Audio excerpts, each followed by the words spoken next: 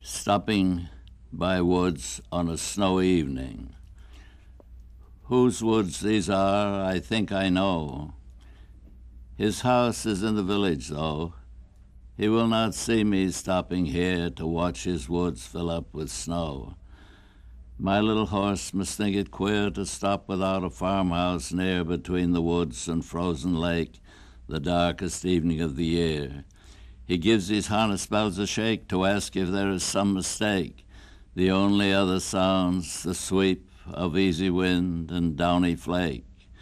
The woods are lovely, dark and deep, but I have promises to keep, and miles to go before I sleep, and miles to go before I sleep.